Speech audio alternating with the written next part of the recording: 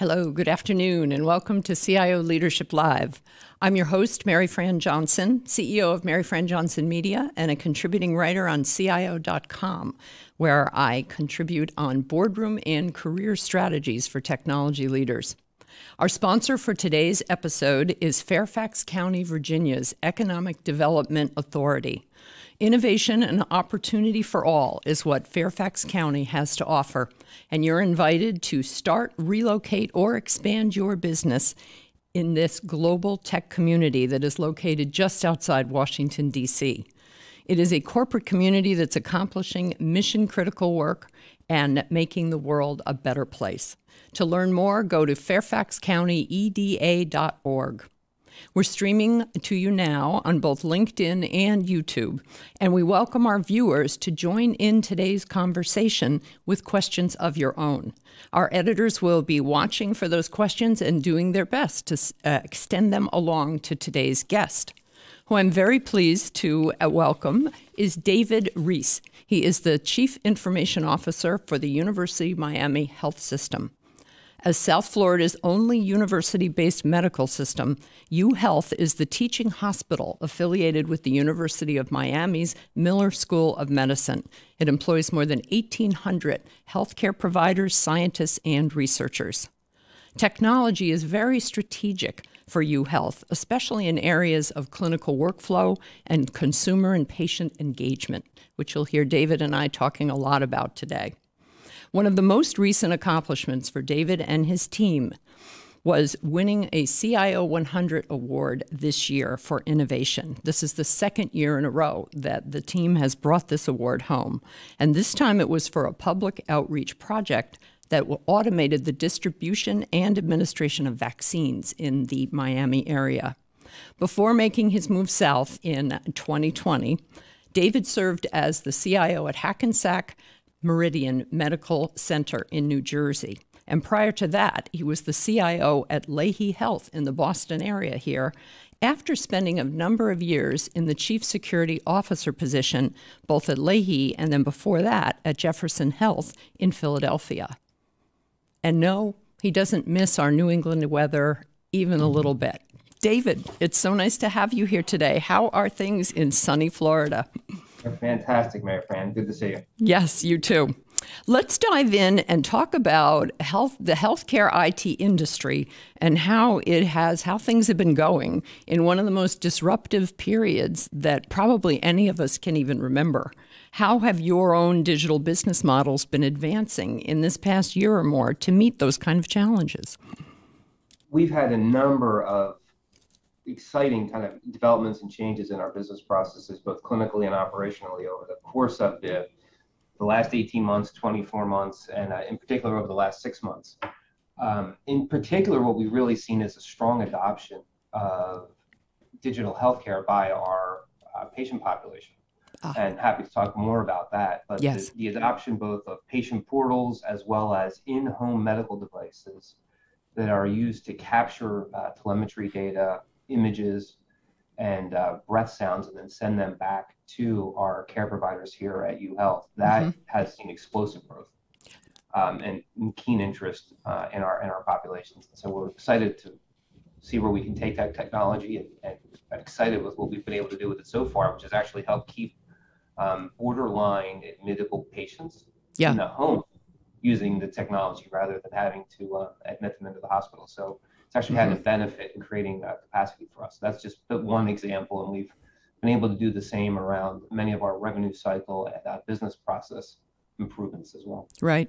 Well, and you pointed out when we talked to prepare for this conversation today that this is really the time to shine in health IT. There is just the changing relationships between consumers and patients and their various medical providers. All the expectations of what you can do are changing now.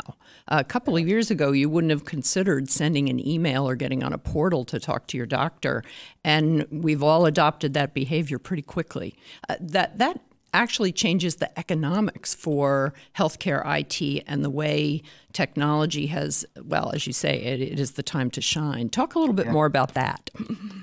Yeah, it is. I mean, this is, whoever would have thought it would have taken a global pandemic to advance the business models I mean, I Yeah. think we can spend some time to talk about that, but what we really see is for a number of years, the technology has been there to bring remote digital health uh, to the patient where they are, to the place of choosing where they would want to receive their care, and then connect them to our care providers. And I think that's really what we saw was what enabled that to happen so quickly during the early days of the pandemic was the changing in the business model to make sure that all that care that was delivered digitally was reimbursable, both from the commercial payers as well as from the government through Medicare and Medicaid. So I think what we finally saw was a quick shift in the business model and the reimbursement methods to align with the digital capabilities and the clinician's desire to deliver care remotely and digitally.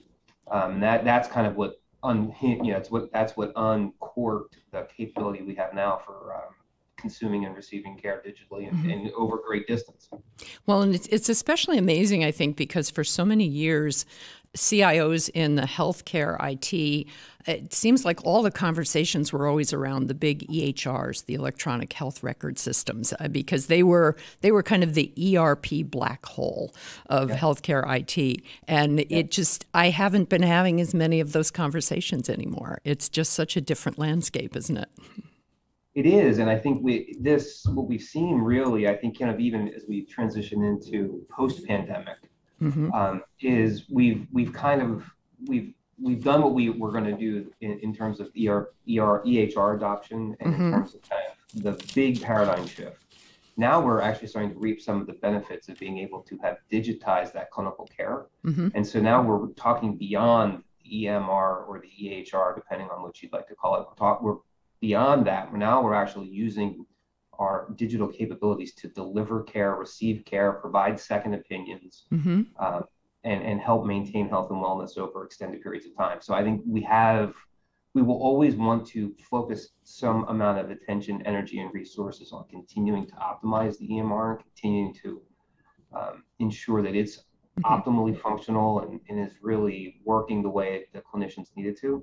And now we're starting to pivot beyond that even and talking about what's the next methods of care delivery, care documentation, and care consumption. Well, let's pursue that thought a little bit. What are some of the next levels, some of the things that you and your healthcare colleagues are thinking about now? So couple of things. One, you have to think about AI and machine learning and using that and applying that to the vast amounts of patient data that we have to develop new therapies, to understand clinical outcomes, and to use the data we have to come up with care pathways that we know, based upon a retrospective look back, are highly effective, have strong therapeutic benefit, and are well tolerated by the patient. So AI in image processing is a big deal. Radiology studies. For us, we have the #1 ranked eye hospital in the country in the Bascom Palmer Eye Institute, and they're heavily focused on how much imaging happens at the eye and how we can use artificial intelligence and machine learning to interpret what they're imaging and be able to make clinical care recommendations around that. So AI is a big deal.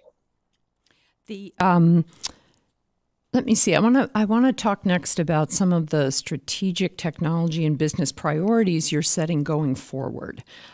Is there anything that you've been almost 2 years, I guess you've been with, a little over 2 years? No, this is your 2-year anniversary, right? It is. I'm about 22 months in. Oh, congratulations. Did anything from when you arrived to now, did anything shift up or down your list when you think about the strategic priorities that you have as the CIO? Yeah. One of the ones that really shot up the list, and probably over the last 6 months, is not so much robotic process automation. That's actually probably come down almost a little bit. What's really shot up is interactive patient bots and interactive bots for our clinicians and our stakeholder community to interact with the IT department. So that kind of conversational bot, be it voice or text, has really quickly risen up our profile and kind of really become center attention for us in a variety of areas. What's an example of what that looks like? Since that, if you don't work in a healthcare environment, the bot you might think, what is he talking about? So explain that. Sure. So there's a couple of ways. One, And we actually borrowed this idea. So Miami being, it's the world's playground. Mm-hmm. And so the hospitality mindset, the hospitality industry is deeply rooted in the mindsets Yes. here. And so one of the things, just think from a bot standpoint, is there are times you call a restaurant, you make a reservation for your favorite table at your favorite restaurant. You have no idea that you didn't talk to a human, that you were actually talking to a bot that Oh, okay. scheduled that reservation for you. And so one of the things that we've been pushing forward hard on for probably the last 6 months is, can we bring that same level of conversational bot technology to our patients who are calling us to schedule an appointment? Interesting. And if we can Mm-hmm. digitally automate that conversation flow, Yeah.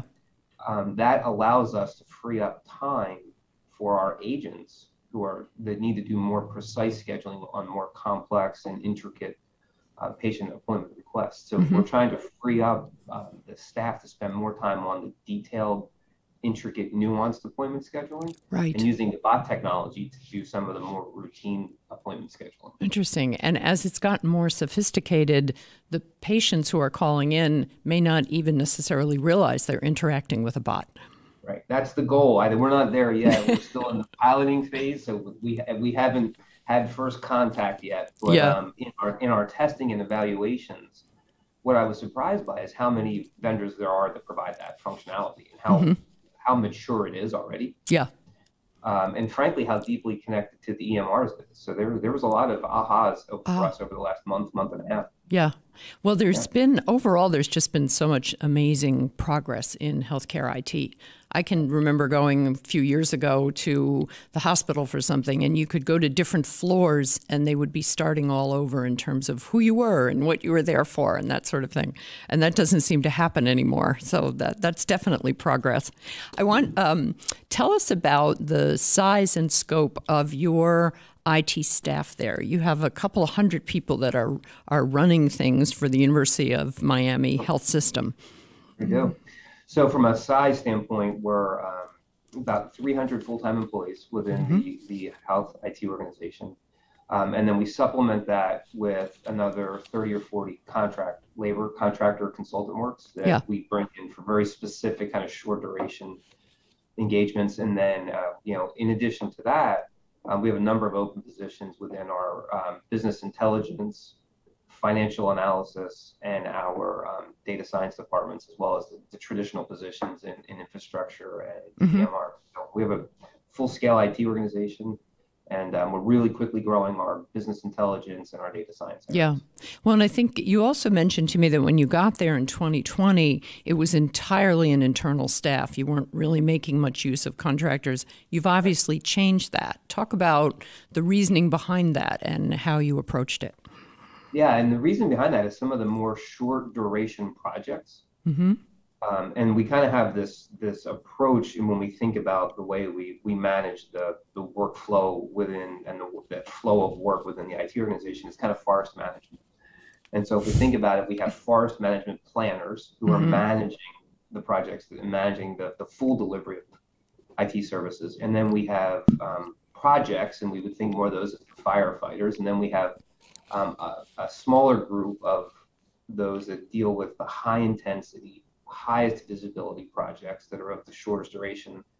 And there we might think about those as smoke jumpers and that continuing that forest management parlance. And so what we've seen is across all three disciplines, we need to have strong augmentation. We need to have strong staffing. We have to have lots of institutional memory and knowledge. We're not the biggest healthcare organization in the country, but we're very complicated. It's a very complex, nuanced organization. So there's no replacing the institutional knowledge and memory. But we have seen that as we're using these kind of shifting to bleeding edge technologies, we need to augment some of the workforce that we have with those that are working right at the bleeding edge of technology.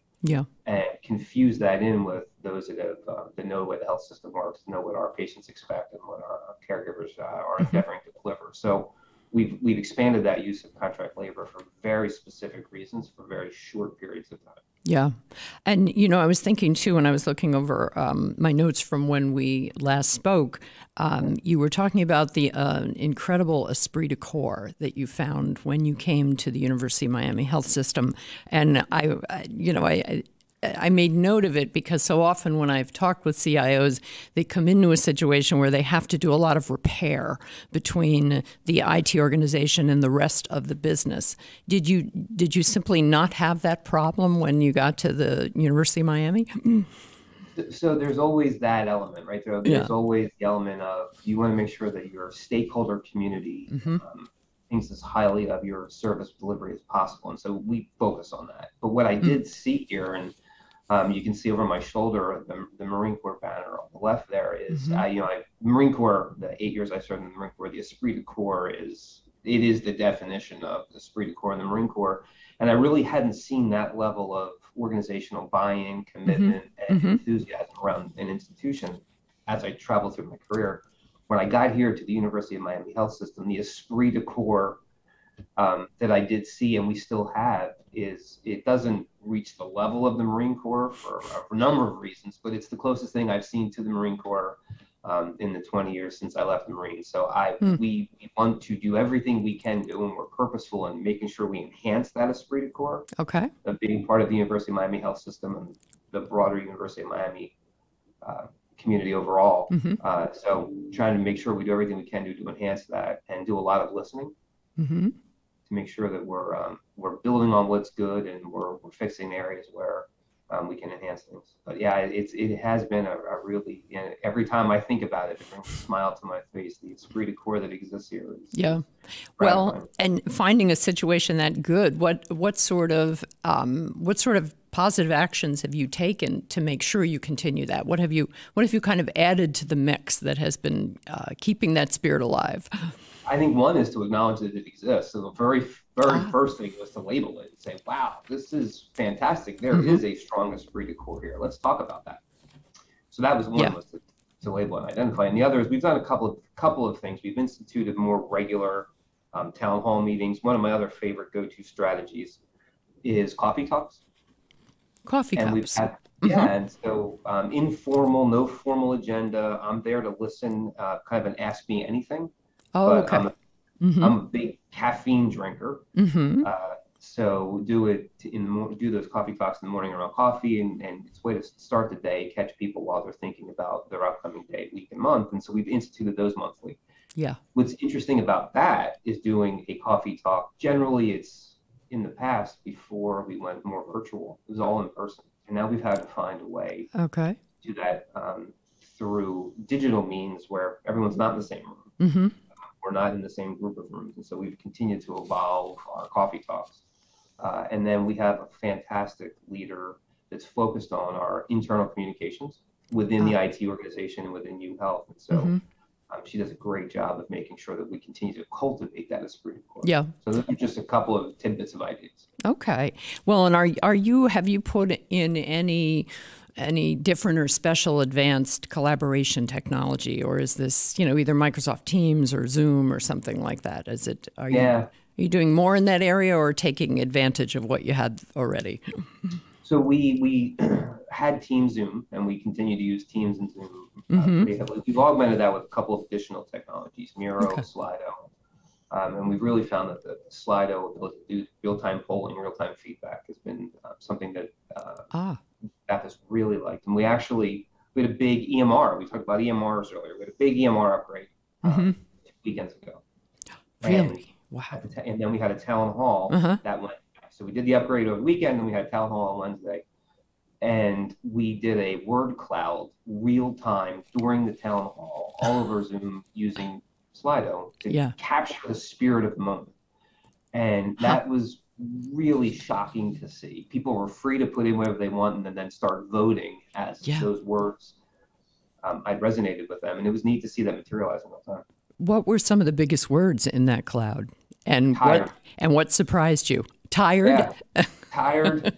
That did not surprise me. That was a big effort. It was a triple upgrade. So that was a very large multi-month upgrade. So tired was not surprising. Happy was one that did surprise me. We hear so many negative headlines Yeah. bombarded with the negativity, Yep. and to see happy as one of the key big words that materialized in real time. I'm not sure if it was shocking or if it was gratifying, Mm-hmm. maybe a combination of both, but that was Yeah. one that stuck with me. That's great. Well, I don't blame you that that's sticking with you. You know, that sometimes we forget to ask just about some of those simple emotions. And I've had a lot more conversations with CIOs over the last 2 years just about the listening skills and the empathy and that, you know, that whole attention. It seems kind of obvious now, but that attention to everyone as human beings and how they're feeling, that has changed a lot. I like to think it's giving technology leaders just in general, you know, a kinder, gentler feel to them in terms of their staff. Let's talk about some of the money stuff. You had brought up the unit costs of IT when we talked earlier, and we talk a lot about total cost of ownership with technology, and it's running the business of healthcare is always the focus. Has anything substantial changed about that, about the way you approach IT budgeting, or just about, you know, how you are able to impact the unit costs of IT? It has, and it's a opposite sides of the seesaw. Mm-hmm. In many industries, healthcare being one of them, you tend to be in this budget cycle of either significant amounts of operating expense that you can generate or significant amounts of capital expense that you can generate. And Mm-hmm. so where it gets challenging is when you're transitioning from one to the other. Okay. So if you were used to be a heavy capital funded department and you're moving into a more operating expense department or vice versa, then the switches can be challenging. What I've seen kind of over the last 5 years across a number of organizations is the cloud, the move to the cloud Mm-hmm. has also fundamentally changed the way IT budgeting and planning happens. Yes. Traditionally, we would get lots of capital and we would spend that down. And now with cloud, we're operating more on the operating expense side, Mm-hmm. which is, you know, that's certainly fine. The challenge there is that becomes more of a fixed expense, and that's where the unit cost becomes so incredibly important. Because we are competing with things like training dollars, education dollars, in some cases staffing dollars. So that funding the transition from a capital environment to an operating expense environment is one item that we've begun to pay a significant amount of attention to here, and it's thing we're going to learn how to excel at in 2023. And the idea is to bring down the unit cost, how much it costs to deliver a unit, even if we're delivering more units. Interesting. Well, and because I think you also said that, you know, there were so many years where CIOs were talking about the doing more with less, and everybody got so tired of that, right? That was probably a decade ago. But now you're talking about doing more with the same, right? So, and I can't remember having that many conversations about the unit cost of IT. You know, it almost sounds like a digital factory model. Really, I'm not overdrawing that. That's No, kind of you're what it not feels overdrawing. like. That All is, right. and I want to think that my thinking there is a little on the novel side, but I think you're right. It's thinking about the unit cost. Frederick Winslow Taylor back in the 1860s, and really thinking about how to create the industrialization of digital IT delivery. Yeah. And the total cost may be going up, but if we can get the unit cost under control, then we can begin to make it more of a service and a dial. Turn it up, turn it down. Yes. Demand may dictate. The way that originally cloud and cloud storage was advertised to work. Correct. It turned out to be a little more complicated, of course, than that. But it's interesting to have the funding models for IT starting to adjust to what the technologies can deliver. Yeah, and I think that's really where the next level of innovation will come from. Is, you know, we hear a lot about CIOs as business leaders, and that I think really is breaking down the service delivery, fully understanding the costs that go into that service delivery. Yes. And then having a demand supply conversation around how to do that well, whether that's for digital technology enablement, whether that's for a new service line, or whether that's for traditional break fix. Interesting. Interesting. And it strikes me as the sort of thing that must make the CFOs and the CEOs of the world kind of tap their feet happily when they hear this sort of talk. Like to think so. Yeah, yeah. I want to talk also about, you had mentioned what you are kind of calibrating right now as the CIO and the technology leaders. What are the maximum number of priorities that I can support? What are, going into 22, the rest of 22 and into 23, what are the maximum priorities you can support, and what are they? Right. And well, yeah, and here we've had to think about that on a multi-dimension. And so we have this grid now, because I think the whole idea of, and there's lots of schools of thought on this. Mm-hmm. So there's one person's school of thought speaking for themselves here. But the idea of we're going to take 18,000 people, we're going to bring lots of clinical leaders, and we're going to force the organization to think about the top 3 priorities. Mm-hmm. Probably not the way forward as we think about how we're going to deliver digital enablement, yeah, and increased velocity. So what we've begun to think about is broad buckets, and almost like a dimension table, where for us, we have a tripart mission. So we have 3 parts of the mission: research, education, and clinical care. Mm-hmm. And we're looking at that tripart mission and saying there's probably number 1 priorities across all 3 parts of the tripart mission. So that's at least 3 number 1 priorities. And then we're slicing that and saying, well, now across those 3 dimensions, the tripart mission, clinical education, and research, and there's 3 number 1 priorities, that there's multiple stakeholders within each part of that mission, clinical education, and research. And so those parties will have their number 1 priorities. And so you can see how we start to get from 1 to 3 to 6 to 20. And that's why understanding the unit cost to deliver a service or to deliver a new technology becomes so critically important, because then we can start having a yes question. Mm-hmm. Here's how much it costs to deliver that thing. We can complete this technology enablement project, and here's the unit cost for that. And really always trying to align supply and demand. Mm-hmm. Always trying to say, if we lean forward and invest here, here's the return we're going to get. Mm-hmm. That's a way to kind of get out of we have 1 number 1, 2 number 2s, 5 number 3 priorities that we may have seen at a different phase of our careers. Yeah. Well, and by the time you get to the 20 top priorities, they're not priorities anymore. They're just a very complex matrix. Right. So, let me see. I wanted to move next to talking about, well, we've touched on this a little bit. The talent for the staff that you have, talent retention, talent acquisition.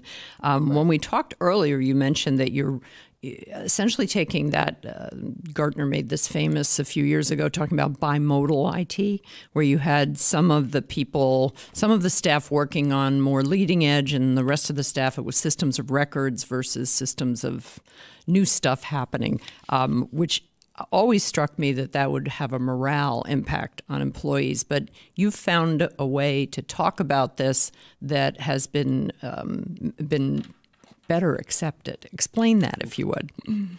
Yeah, and I think it fits into that prior forest management conversation with the smoke jumpers. Yeah.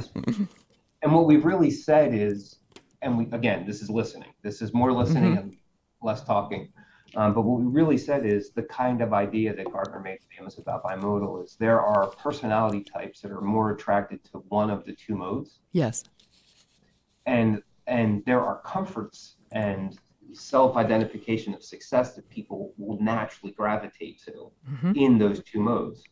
And so the conversation really has been around ensuring through conversation, through listening, that we're putting people in positions to be successful and to feel self-actualized, to use a Maslow term, around either mode 1 or mode 2. Okay. So trying not to say one's better or worse, one's more visible or less visible, but to say these are both needs. They are both strategic imperatives. They both enable that tripart mission that I spoke about earlier.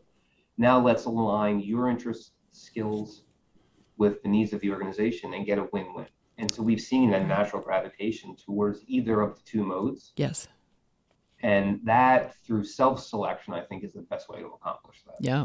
Well, and I've heard a different version of that from some years ago, where CIOs used to assume that everyone on their management team was interested in being a CIO one day. And then discovering, and people do that through workshops, and, maybe they take Myers-Briggs personality tests and they come to a realization. They're like, I want to be a really leading edge individual contributor, and the last thing I want is your job. And so that there might be some of that. We have a question from our audience, and it's a really good one. David spoke of bleeding edge technology, and there are often a large number of vendors, such as in the chatbot space. But how do you filter down and find the technology or the vendors that the business really needs and wants? That is the question. That is the question. It's a darn good one. Yeah. And from my standpoint, we're never there. We'll never perfect the answer to that question. But here's some things that we've done. Good. One of which is we're getting real clear on what are the vendor requirements to be a partner here with the health system. Okay. So not all vendors are created equal, not all partners are created equal. Mm-hmm. And so we put some criteria around just what does it take to even be in the conversation. Yep. What size do you need to be? What scale do you need to have? What industry experience must that organization possess to be even in the conversation? Mm-hmm. And what we find is that generally starts to whittle down the list of potential options for the technology. That's one piece. Mm-hmm. And then the other piece is we look for fit and use part of the contracting process mm-hmm. to determine if that's an easy or hard organization to work with. Because what we find over time, what I found is if the vendor's difficult to get through an agreement with, that's the best they're ever going to be. That's right, because they're still trying to please you and get your business, and they're still Correct. Giving you agita. Correct. And if that's hard, mm-hmm. it's not going to get any easier once that contract is signed. And so we do use the negotiation process as a filter. So now I've just given others a window into what we're doing with the contracting process. So we'll see how my next one plays out. But that does play into it. That's a watching them behave, not listening to the words that they're saying. Right. So that's a key piece. And then the other, and I think this is also critically important, is we consume a lot of information mm-hmm. From both industry feedback around technology, and there's a lot of organizations within healthcare that just rate technology vendors. Yes. Yep. So we create a basket of those. So we don't just rely on a magic quadrant, or we don't just rely mm-hmm. on a best in class, but we create a basket and we get a composite score. Yeah. And so we use that composite score to sift out and say we will only work with high composite score vendors. Yeah. That are of a certain size and complexity or have a certain amount of funding and backing. Mm-hmm. And then the other thing we look at kind of lastly is we're purposeful about when we partner with a startup mm-hmm. versus when we partner with an established player. And there's pros and cons to either. And we're purposeful and clear-eyed on when we make that choice. Right. Well, and I was thinking, it was reminding me as you were talking of an experience some years ago, and I was, it was it's probably more than a decade, but it was CIOs who had very carefully developed policies for how you could do business with their companies. And then there were this was in the biotech area too. And there were a number of really interesting startups, and most of them couldn't pass the criteria. And it just, they had to essentially come up with another set of criteria, which totally makes sense. But it apparently, it could take months to kind of convince everybody that this could be worth it. So and nimble, and so that's a great point. And nimble is at the heart of everything we do. Yes. Over system. This funny pumpkin for me, but over systematizing the process doesn't help. Okay. Under systematizing a process doesn't help either, but for different reasons. And so we're trying to be nimble in how we adjust, but everyone knows what the rules are and what the boundaries are. Well, and it sounds overall that it's just a little more open-minded.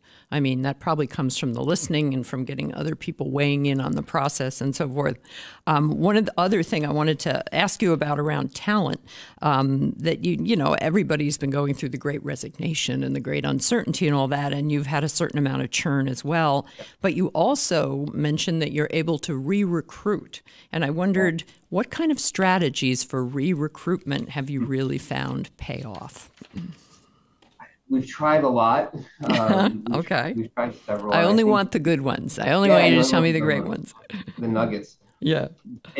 So I think it starts with identifying that that is a key phase. A key phase Yeah. of our staffing strategy is the re-recruitment of our existing A players. Okay. And we're vocal about that. And we Mm-hmm. say we're going to re-recruit, we're going to retain, and we're going to recruit new. Mm-hmm. So the re-recruitment is an area that we just pay particular attention to. And so we, through our discussions and dialogues, management cascading down into the staff, is we're constantly identifying the re-recruitment opportunities. Mm-hmm. And again, not telling, but listening. What is it that re-recruitment looks like for you? Yeah. What is it that you're looking for? And then how can we align on your needs and what the needs of the organization are? And we've gotten some pretty novel approaches to that. I mean, we've been able to re-recruit people who wanted to relocate and thought that they might not be able to relocate and stay with the health system. And so we've been able to accommodate that. Oh, okay. And can't do that every time and can't do that in every situation, but there are certainly situations, especially now, Mm-hmm. 2022, where a relocation and a telepresence or kind of remote work is a workable solution. And Yes. so, but you get there through just actual honest feedback and Mm-hmm. two-way dialogue. You have to create trust, right? Because the even putting myself in a certain situation, it takes a certain amount of trust to say, hey, I'm thinking about relocating, or I'm Mm-hmm. thinking about whatever, going back to school, whatever is the driver. Yeah. It takes trust to reveal that. And then it takes talent to manage through the conversation and come up with a situation that is good for the organization and good for the team members. Well, and I imagine that the team member, too, is probably a little surprised, sort of thinking, oh, I thought this was going to be I'm sorry to tell you this, but I'm leaving. So re-recruitment means you're recruiting them again before they leave the organization. Okay, when you first said re-recruitment, I thought you meant they've already left somewhere else to see if the grass is greener and you're bringing them back, but that's not what you mean. We really mean getting to them before they decide to leave. Okay. Wow. I've heard that. Now, I haven't heard that particular strategy before, but a couple of times when I've asked CIOs, what are you doing to acquire and attract new talent? And they've said, well, my number one focus is retention. Yeah. And, it just, that makes a lot more sense. I love that. You're probably do you have any other secrets you want to give away on re-recruitment? Because I think those are the big nuggets. There's other ones, but I think that's the most easily describable. Yeah. All right, good. Let me see. Let me pivot over now to talk about everybody's favorite subject, innovation. Innovation ecosystems and any shifts in directions, new areas to explore. I mentioned that you've 2 years in a row your team has brought home a CIO 100 Innovation Award. Congratulations again on that. But when we talked, you actually told me a little bit about one of the submissions you made to the awards program that everybody thought would win but didn't, and it sounded really pretty interesting. I want you to talk about that. You developed a predictive math model, and the intention is to patent this, that is essentially predicting monthly profitability within 2% accuracy. And it's not just for IT, it's for the entire health center. Correct. Okay. Yeah. What can you tell us about that? Right. Well, understanding that patent may be pending. Yeah, understanding the patent is pending. Yeah. And we can probe there. But what we know is, everyone talks about how much patient data exists and how we can use that patient data to find therapies and find what's successful. But we also have that on the revenue side as well, and on the expense side. And so what our CEO challenged us to come up with is what are the data points that matter in the systems that we currently have, and the data that we have, knowing that we have 5, 6, 7 years of perfect historical information by day on what our revenues were. Okay. And how can we take that perfect information and understand what drives those outcomes, and then measure those things going forward to predict what our revenue is going to be. And so this economic concept of time series was the underpinning of the two models we created. So we created a leading model, which is we're looking at future things like appointments in the future. So not in the past, but from tomorrow forward, how many appointments are already scheduled? And as we get closer to that today, what's the ultimate number of appointments that get completed in that day? And we start comparing Mm-hmm. how close do we think 100% of our appointment volume we're going to have we are. Yeah. And we can predict volume changes 6-7 months in advance by doing that. And so we can see. And in healthcare, I mean, we're not talking about, this isn't like the stock market, you know, we're talking about people and their health issues. Correct. That's fascinating. It turns out that UHealth, now there's some advantages to why UHealth has been able to do that. One of which is we have not grown explosively through acquisition and M&A. Okay. So we have a really, we have grown well, we have grown large, but through organic growth. Yeah. So you can trend that organic growth. And so we've been able to use that historic performance and then and project forward from it. And it is shocking. I will tell you, it's shockingly accurate. It's more accurate than I thought it would be when we started doing it. And that's on the prediction side for future appointments. And we can see whether that's being driven by vacations, that volume increase or decrease. We can see if it's seasonality based upon when people come to Miami and when they leave Miami. And so we've been able to tease out some like really important things in terms of how much or how little impact a particular event will have in Miami, and how we might need to think about our staffing or availability. So that is on the future prediction side. And then on the look back, on the using performance from the past to predict how our revenues are going to go in the future, that is incredibly accurate because we know we got back to unit cost. We got down to the unit cost or the unit revenue associated with activities, both what you think of as in the doctor's office and then what you think of as in the hospital. And we've been able to come within 2% on the first day of the month, within 2% of what the revenue for the month will be on the last day of the month. Wow. And does the introduction of so much more acceptance of the digital technologies to do all this, does that not skew the model in some way? So far, it has not. We've been doing this since July of last year. Yeah. Wow. And no, it has not skewed. What we did go through was like an adoption curve of these facts. Yeah. And so we went through the adoption of the facts that feed into the prediction.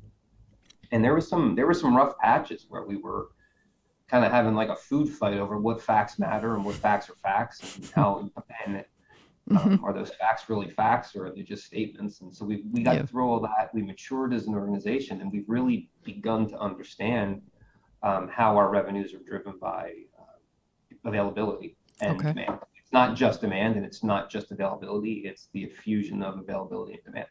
Wow. That is really interesting stuff. And it's a magnificent way to pivot into talking about your enterprise data strategy, which is next on my list to ask about. Because, you know, everybody will tell you these days people are our greatest assets. But right behind that is like how well you're managing and using data. So talk about that. I know that you recently, you don't have just a chief data officer, you also have a chief data science leader. So tell us about the thinking behind that and what the enterprise strategy is now for data. I created 2 positions and 2 teams because there's just so much to do. Yeah. And what we were, and now that brings its own set of challenges, but what we were really focused on is how to create specific pathways and lots of capacity and capability to get through the work that needs to be done. And this is not technical work, right? This is data definitions and data understanding, right? Data socialization, and that's on the data side. And then on the data science side, it's then taking the data, socializing artificial intelligence methods, socializing machine learning methods, seeing what we can use off the shelf versus what we need to invent on our own. And it takes 2 leaders that work really well together on the data side and the data science side to be able to pull that strategy off. Okay. But what we see in the 9 months that we've been functioning in this way is it's such an additive. The sum is way bigger than the individual parts are. And so we have created, but I want to say massive organizational excitement around both our research and data science capability, as well as our data definitions data reporting, business intelligence, and analysis functions. And so we've really opened up the funnel to an extraordinary degree. Yeah. And has this going on over the last 9 months, has that played into the, the patent pending model that you've developed? Yes. Yeah, you couldn't have done this we couldn't have done that level of prediction without adding those capabilities and creating the space to do it. Okay. Because the other thing is, and it's kind of like no one asked Michelangelo how long it was going to take to paint that church, right? Like there's a real creative process as well that goes with this. And I think that's often missed is the, spinning up a server, deploying a computer. We know how long that takes. Sure. Yeah. Inventing a predictive model, how long does invention take and how much work does that occupy? The other thing we found is it's such a creative process. We need to have people to bounce ideas off of. And so this or that doesn't spark the idea. And it doesn't take the idea to the next level. You need a collective where there is some energy and there's ideas are built upon. Yes. And that is what created, that was the big bang that created the capability we have now. We didn't underclub it in the sense that we just got one of these and one of those and hoped it all worked out. We hired 7, 10, 15 people, put them in clear roles with clear definitions of what their scope, and then said, go forward and see what you can come up with. Yes. Wow. I mean, that feels like the way innovation ought to be done, probably because so many different ways have tried. I remember a professor and a lecturer that I have admired for a long time at UCLA, Moshe Rubinstein. He's written books about this sort of thing. And the one thing he said that has always stuck with me is he said, creativity comes from conversation. And as somebody who loves having a good conversation, I've just always clung to that. But I think that it really makes a big difference, too, with really smart, talented technology people to have not only a clear definition, but to be told this is a greenfield area as well. What can you come up with? Yeah. That's, kudos to you. Well done. Let's talk next about crypto. I asked about cryptocurrency, just kind of, I had it on my list and I was like, well, any emerging tech trends of greater interest to you? And I threw crypto out there and you lit right up. Crypto's a big deal where you are. Talk about that. I was surprised. I did not suspect that. Crypto is a big deal in Miami. I think Miami likes to position itself as the crypto capital of America. And I'm looking at the arena, the FTX arena right now, downtown Miami, where the Miami Heat play, which is branded after a cryptocurrency exchange. And the Formula One race, which is coming to Miami later in the beginning of May, is sponsored by Crypto.com. So, and the city of Miami has its own cryptocurrency. And we're increasingly within the University of Miami community taking crypto or alternative payment methods and transacting in them, in particular NFTs. And what we're looking at now is I predict, certainly in places like Miami and perhaps others, it is not going to be too much longer before people want to pay for their care. With a cryptocurrency. And so that's what we're really trying to make sure that we create the technical capability now to receive payment that way. And we have to make sure that we're well within the laws and regulations and challenges that will bring. But at the same time, I think we can't be naive to think that it's not going to happen. It's going to happen and probably sooner than we expect. Okay. What is involved for the technology organization in creating a capability for that? Essentially, you're getting ready to commence to begin something that hasn't started yet. So, so how do you do that? Does that become, a subset of one of your data science teams that looks into it? How do you approach it? Yeah, I mean, there's a series of teams and disciplines, from information security to data science to our revenue cycle teams, and then our legal teams, to make sure that we fully understand the issue, which sounds interesting, right? Like it sounds like how hard can it be, but to really fully understand the issue, make sure that we aren't missing something, And we're really kind of leading that from a revenue cycle standpoint. So we're saying that the revenue cycle for the health system is the manner in which we would do this. And so the revenue cycle technology teams are leading the charge to create the technology through our partners that can receive these advanced and alternate forms of payment. Okay.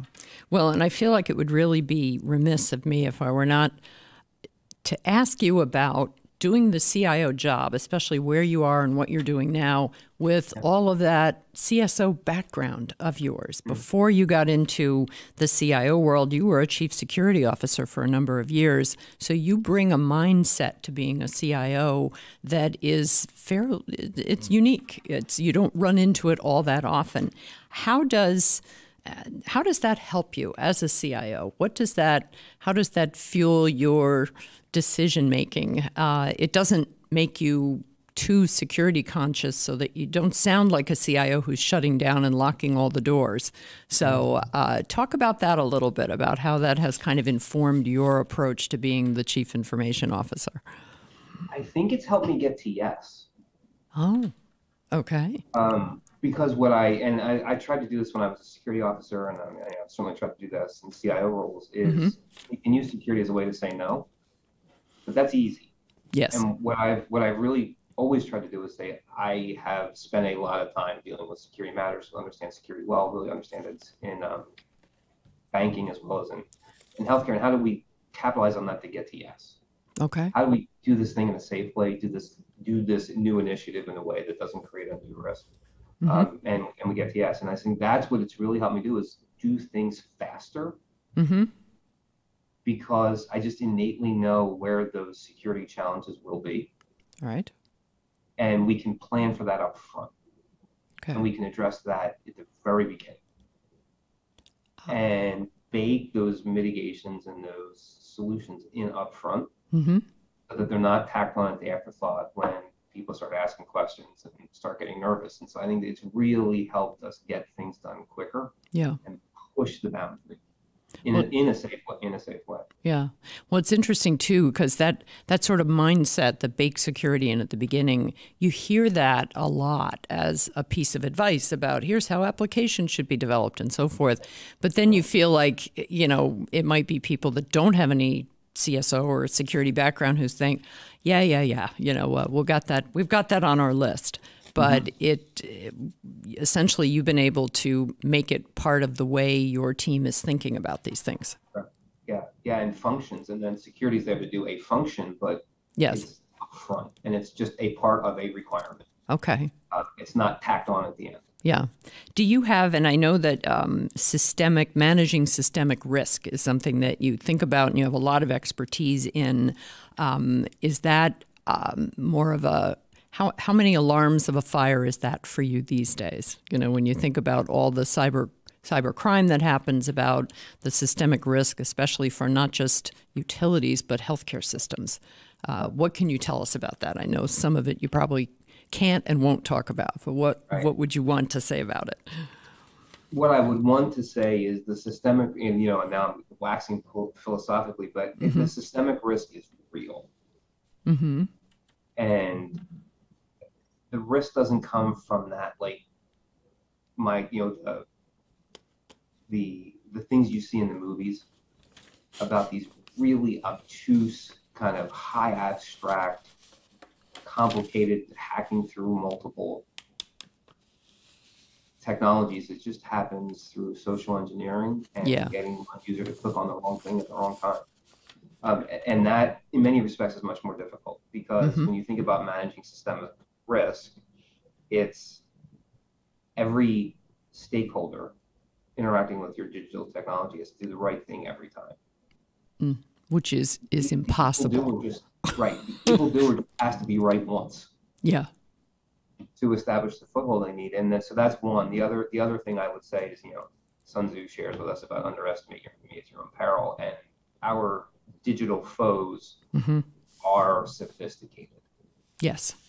And I think happy to go into it any more detail than that, but I would leave it there. Okay. Nope. That's plenty good enough. Thank you. Thank you for that. Wrap-up question for you here. What has the pandemic taught you as a leader changed in you as the way you lead your teams? Yeah, that's it's another great question. I think more than anything, I've always had a pretty high IQ or EQ, I should say. But my EQ has always been something I listen to quite a bit. I think the pandemic has really taught me how to use that EQ in different ways. We don't have, it's harder to hear tone through Zoom. And sometimes you can see nonverbal body language through Zoom, sometimes you can't. Yeah.